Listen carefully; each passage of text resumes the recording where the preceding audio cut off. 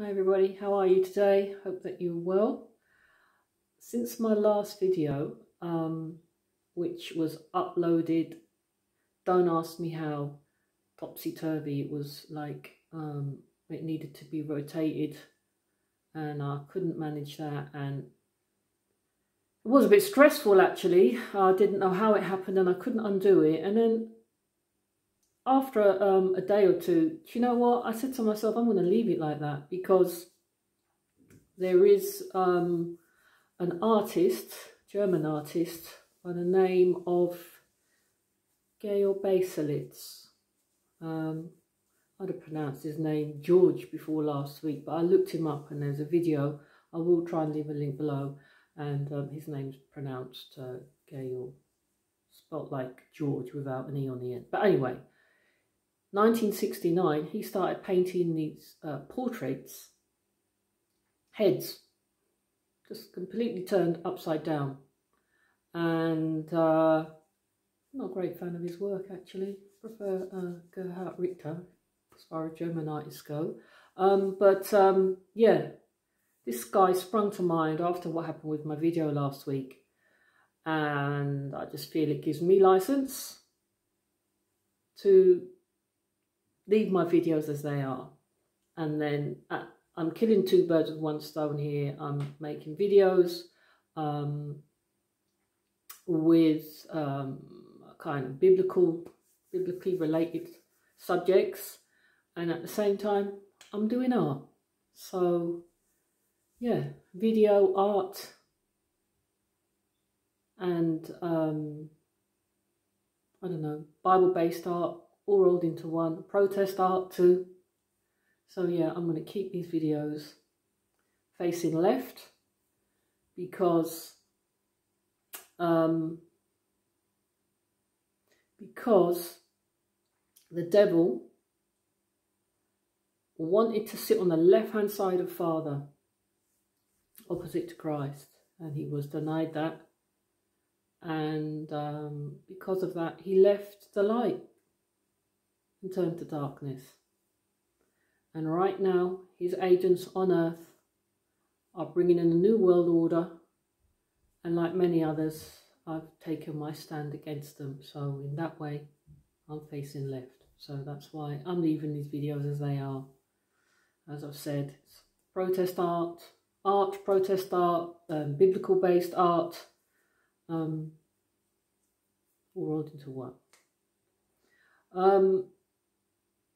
Yeah, I wanted to talk about also the channel name, because from last year, what with all world events happening and everything, my focus changed from Watchtower. Well, in fact, it had changed just prior to global lockdown, because as I've said before, the occult crossed my path in December 29, and it was just like, wow. I mean, it was just so amazing to see the power of it.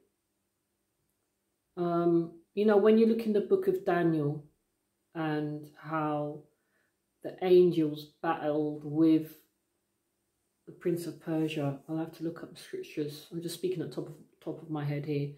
The angel battled with the Prince of Persia, and Michael had to come and support him. So this battle that the angels have with the demons is not an easy battle. You know, they have power, and I saw that power in December 2019. So I fully know what we're up against, but Michael will win in the end. But yeah, what was I talking about? What was I trying to say? Yeah, the channel name changed from War on Watchtower to War on the Watchtower, because focus changed from the Watchtower Organization of Jehovah's Witnesses, to the Satanic Watchtower. mean, the demons are watchers. They roam throughout the earth and their eyes are everywhere. Nothing misses their notice. As with good angels as well, you know, Holy Spirit. They see everything that goes on, good, for good or for evil. But yeah, the evil ones have empowered their human subjects with a similar ability through modern technology. I mean, that developed all throughout the 20th century, and humankind has reached a level now where they can see everything. They can know what we say, what we view, where we travel via our smartphones. And when you're out of your home, they can see whatever you do. When you're walking down the street, CCTV. They have a satellite system set up in orbit around the planet. And I think some of these devices people have now within their homes, what are they called again? You know, those little round things that you talk to and ask to play music and ask any question under the sun. Those devices listen to what goes on in people's homes. Alexa and Cortina and whatever. So yeah, we are living now in a time where we're watched. We're watched. And this tower has declared war on us. It's declared war on just basically how we live life, you know, stealing our privacy in different ways. And ultimately, this watchtower wants us imprisoned within our homes, those of us who survive the genocide that's coming, that started. They want to watch your every waking moment, and even more than that. They've got devices, or you know, that you can put on your wrist, or I don't know, like I saw something the other day where you can swallow like a tablet, and it goes within your body, and it can read all kinds of things about yourself, about your body, and they want this information. They literally want you watched from within your mind, your thought process, from your activities, yeah. Just in every way, they have a watchtower.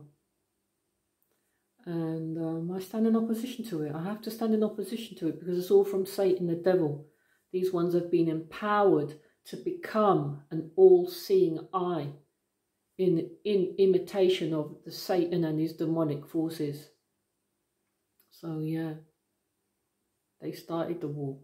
I don't want a war. I want to live in peace. I want a little house and a garden to grow my vegetables and just go about my business. I don't want this war, but they've brought it on, so I have to stand. We all have to stand until this nightmare is over. And it has very much been a nightmare here in England, under lockdown since December. No, it was November the 5th. They put us under lockdown till the 2nd of December. And they lifted it, and I think probably within a couple of weeks we were in lockdown again. And I've heard rumour that this is going to be extended until the summer. It depends on each county, but my town is its own borough council. I'm in the county of Bedfordshire, but Luton kind of has its own council within the county. We're not under county jurisdiction. So Luton, I see now in hindsight why that happened. Because Luton is like a test bed in a number of different ways. We are going to be a smart town. They set up loads of towers and stuff since last year. They started springing up. There were a few, but more of them went up around the town. So yeah, the point I wanted to make is that from what I've heard, it's not necessarily going to be a national lockdown until the summer. July is the month I've heard, but it's down to each council, each county. but Luton is under its own jurisdiction. So my feeling is that Luton will be under lockdown until the summer. And just the thought of that, I mean, it's depressing. It's depressing when you go into town. It's like a ghost town. And what happened a couple of weeks ago, there was an announcement made that the major superstores were going to make it harder for you to access the store without a mask on. And I went to, there's Tesco, Sainsbury's, Asda's, Morrison's, Aldi's and Lidl as well. Aldi's particularly was mentioned more than Lidl as clamping down on entry to their stores. And I went to Tesco's and I was stopped at the door by a shop assistant. They're using the regular shop staff to enforce this entry to the store, where it's, well, some stores are using like security, you know, proper security guards, but Tesco's is using their regular store staff team. And this young man stopped me at the door and said, have you got a mask? I said, no, I'm exempt. And then he said, well, have you got a card? And I said, I'm exempt, and that, you know, that should be enough for you. And he said, well, are you being honest with me? I said, well, yeah, I am. I'm exempt. And so he let me go in. But it was only the first week that they really questioned you for a card at the door. And then what happened, I decided to keep going into Tesco's. And the other times I went back, and I was stopped at the door and asked, maybe just once more after that. And I said, I'm exempt, and I went in. And that person didn't ask me for a card. But what it is, it's the anxiety that I felt. I felt depressed the first week they brought this system in, because the pressure of just like having that on you just to go shopping, just to buy a bit of broccoli, you think, oh my God, am I going to be stopped at the door? And, you know, how am I going to handle it? And what are they going to say to me? Am I going to get in? Am I actually going to be turned away? You know, and the build-up of the anxiety as you went, you know, nearer to the store, to go in to the shop door, you know, it's the anxiety about what you're going to face when you got there. And a number of times it was just a relief when I got through the door. And after the first week, 10 days, I mean, it's just kind of back to normal now. Somebody standing there like just a statue. Last time, they didn't ask me anything. I just went straight through. But I had an experience again, the same first week it happened, the week before last, or last week. The other side of town where my daughter and grandchildren live, there's a local store. And when I'm in the area, I pop in there. It's a little store. And I could see the no mask, no mask, no service. Just a bit of paper or card, whatever, on the shop front. And I went in and I was immediately approached by this young woman, and she said, have you got a mask? I said, no, I haven't got a mask. She said, well, we've got new rules in now. You need to wear a mask. I'm like, well, I'm exempt. Yeah, but we've got new rules in now when you need to wear a mask. The notices on the shop front. And I said, well, do you know what? I've got a little blue card at home on my kitchen table. I can bring it with me next time. And I thought she'd let it go and let me go on about my business in the store. And she's like, well, no, we have these new rules and regulations now. And, you know, you need a mask. I'm like, okay, so, well, what difference does it make if I tell you I'm exempt, or I show you a little bit of plastic that says I'm exempt on it? You don't need to get these cards from your GP. She said, well, you know, I'm enforcing the rules because these are the new rules and regs now. You have the notice on the window. I can get the manager if you want to speak to the manager. I said, okay, get the manager. So the manager comes along now, a young woman, a bit older than that one maybe. The manager was 23, 25-year-old woman. And I was talking to her the same way I was talking to the other young lady. And she wasn't having it. They weren't having it. They were not going to serve me in that shop. Had I thought about it, I should have picked up the goods, gone around the store and left cash at the checkout if they'd refused to take my plastic. I didn't think about that till afterwards. And also a friend had sent me on my phone images of exempt badges and so forth. And I could have taken out my mobile and shown that to the manager. And I'm glad that I never, because I don't want to have to resort to using any kind of exemption card. I don't see why I should, just to go shopping. That is succumbing to the mark of the beast. And a couple of times I have nearly succumbed to the compulsion that I've been put under. You know, every day you're under compulsion. You go out into the street to shopping, and you're asked when you go in the mall, or you walk up and down the mall, or you go to enter a shop.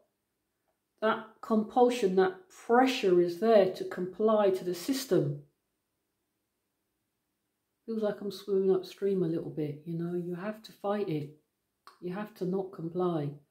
And yeah, the week before last, they made it just feel like it was so much harder.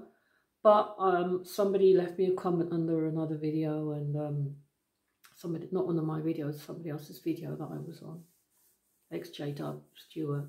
I was watching one of his Go Mask videos, and a comment was left that what happened to me when I wasn't served in the store, a little store, was that that was illegal. They had no right to refuse to serve me or to pressure me because I was not wearing a mask. I told them I was exempt, and I checked the gov.uk website, and I can't believe that from last March I never bothered to check it and see it written there in black and white that you do not need to show any type of card.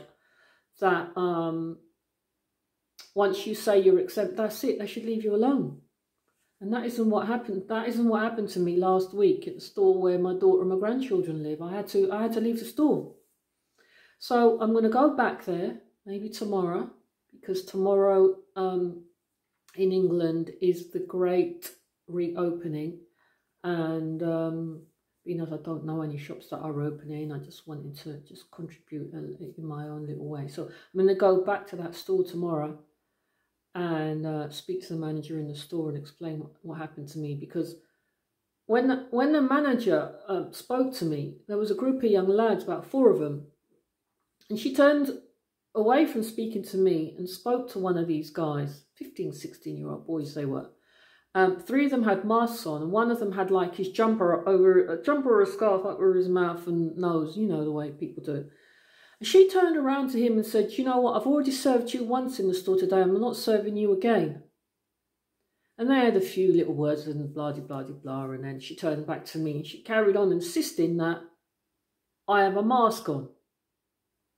Or, no, basically trying to say to me they've got new rules and regulations and implying that they're not going to serve me without a mask. So I let it go, although I could see that the young boy who lived in the area had been served that day without a mask. And I explained to her that I lived the other side of town. I wasn't local to the shop, and that I would bring a card next time, but she just was not letting it go. But yeah, I mean, it's not been great. And the lockdown and everything to do with it, it's just depressing. It's hard. It's hard trying to keep motivated and keep busy, and it's winter as well, you know. You can hardly do anything at all. It's a struggle. I haven't got no television because I got rid of my TV license. I was thinking get a DVD player and watch a couple of films and stuff sometimes. But anyway, I've completely digressed about my own personal feelings to do with this situation, which isn't what I really want to talk to you about. I wanted to talk to you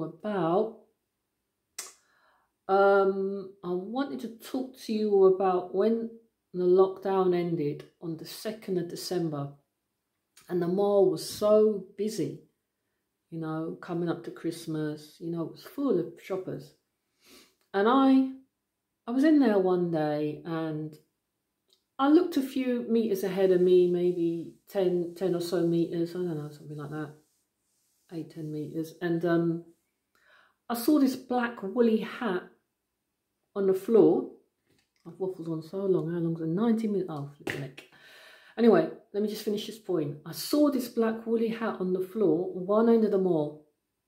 I went about my business and I reached the far end of the mall and I saw another one, a black woolly hat on the floor. And straight away I knew that meant something. Black hats down, basically, is what I mean. 2 black hats down, 2. 2 is the devil's number. One of his numbers. 22 in particular. But anyway, what happened, I'd say the night before Christmas. It was the 24th and 23rd or 24th.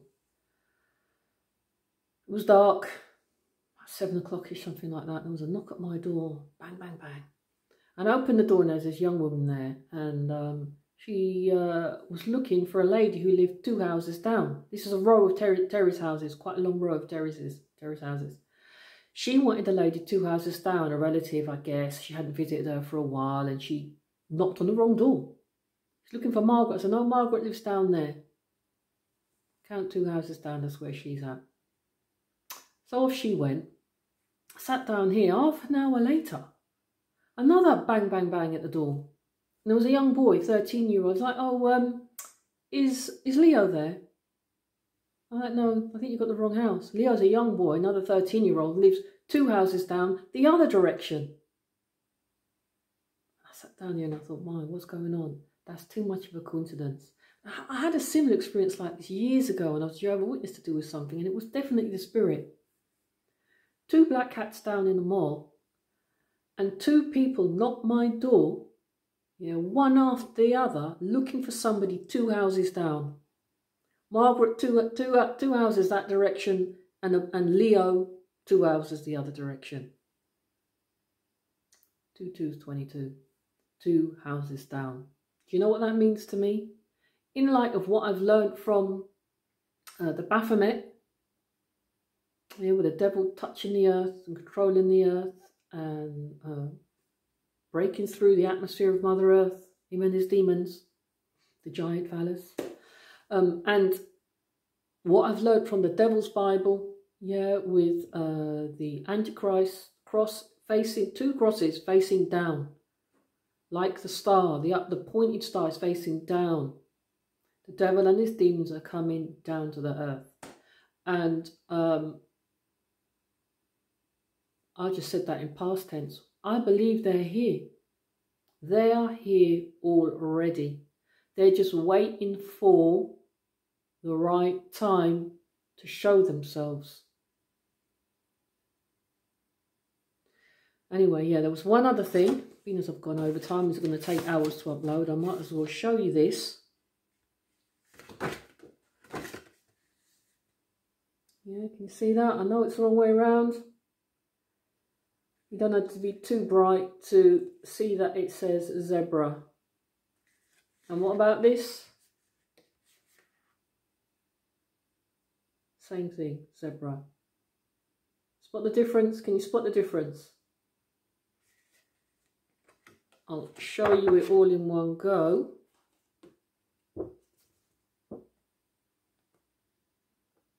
Yeah, zebra or zebra. I guess if you're American, you might pronounce it zebra. And the reason I'm showing you that is to give you a bit of homework. If you've been following me on this Devil's Bible drawings or hieroglyphs, there is in the drawing of the devil, where he's got his hands up, he's got the loin covering on. I noticed that there's 3 letters. There's a letter Y and there's 2 letter Z's. There's 2 Z's. So, yeah, have fun trying to find them. If you find them, let me know. If not, I'll, well, either way, I'm definitely going to cover that in the next time I get a chance to do a video on that illustration. And yeah, talk more about that next time. Okay, bye for now.